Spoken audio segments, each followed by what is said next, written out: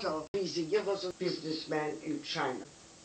The firm that my husband worked originally, who sent him out to China, the Shanghai and Hong Kong export and import firm, they sent my husband out to China, and he was 3 years in Hong Kong, and he taught the Chinese to use indigo.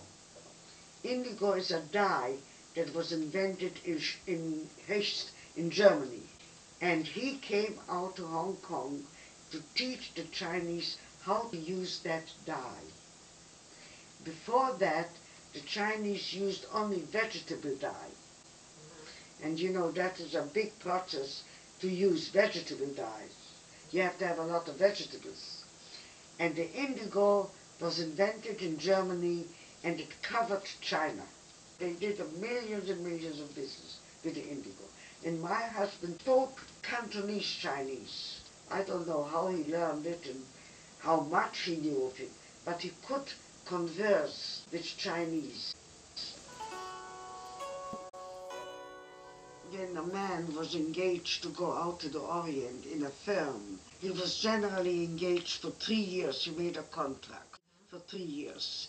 After 3 years, he got a vacation of 3 months, and the firm paid for his trip to Europe to go home for his vacation. So in 1930, Otto had his first vacation. He went home to Germany, and he had left the firm that he worked for, and he opened his own firm in Shanghai, and came back to Germany to buy merchandise for his firm, and stayed in Germany for about 3-4 months, and gave orders for merchandise and bought merchandise. You see, they had nothing in China. Everything was imported, you know. He was ready to start a big export and import business, and the war broke out.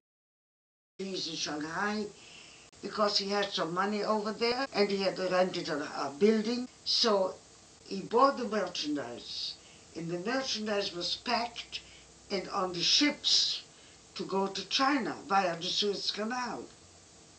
And the war broke out, you know, the First World War.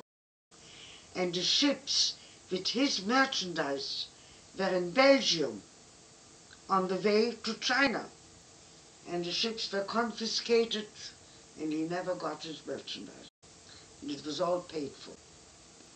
Germany declared war, and Germany had the colony in Tsingtao, the Shantung Peninsula, the capital of Tsingtao.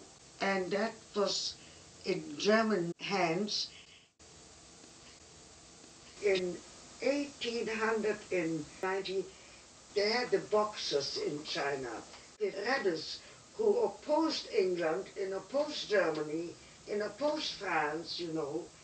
And in 1890, they killed the German ambassador in Peking.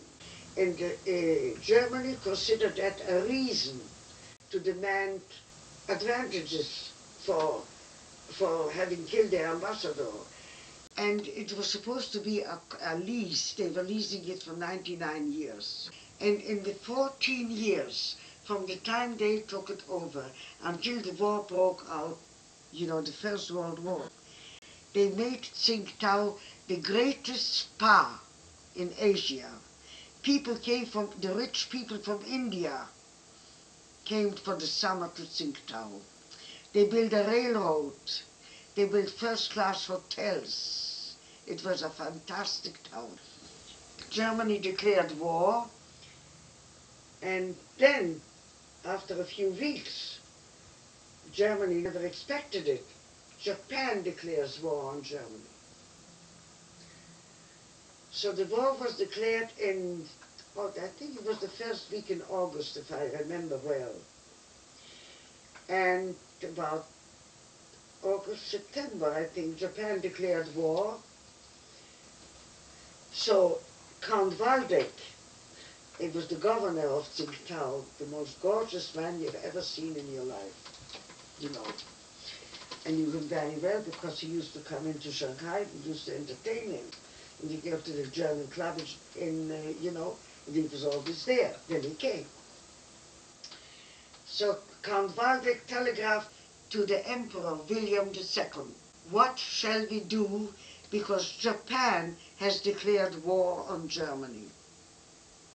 Japan was on the side of the Allies, England and France, you know, and Waldeck did not know what to do. He had only 5,000 men and a number of German warships. At that time, the 5,000 could have still been either sent back to Germany or send them into China and take them out of Tsingtao. The Kaiser answered him, "We are fighting to the last man. 5,000 Germans against 40 million Japanese." And my husband was sitting in Shanghai. He had no merchandise to sell, he didn't arrive. So he joined the 5,000 soldiers in Tsingtao. You know, the Germans are very romantic and very Vaterland people. So, my husband, Otto Wiesinger, and this Mr. Dreyer were very patriotic. And they joined the German forces in Tsingtao. And my husband and I think Theodor Dreyer was his name. We were very close friends. And a few other Germans joined the 5,000 in Tsingtao to fight for Germany. They had a corporal, and the corporal made the people get up very early in the morning to maneuver. And there were a number of soldiers that had dysentery. It's a disease in the Orient that almost everybody gets it. And he made those sick people get up and start to maneuver with their dysentery. And my husband couldn't go, he was in bed, he was very sick. And he went into the toilet. And while he went in the toilet, a bullet shot right through his bed. He came back and there was a bullet in the wall near the bed. He had been in there, he would have been killed. And in 6 weeks, the war was over, and all the 5,000 people, with the exception of my husband, were taken prisoners of war by Japan, and they stayed in prison there until 1920.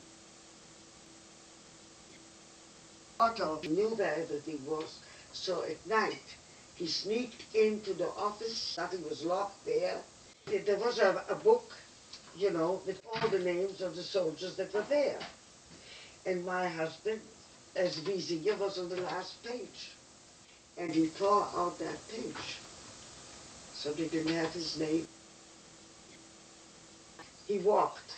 The Chinese helped him.